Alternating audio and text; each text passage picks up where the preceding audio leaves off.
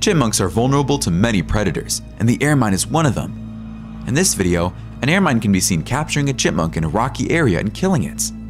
Driving along, looking for something interesting, onlookers came across the scene of a stoat attacking and snatching a chipmunk before carrying it in its mouth across a dirt road, thinking what to do next. After killing a chipmunk, a stoat is seen grabbing the dead chipmunk and running off with it into the forest.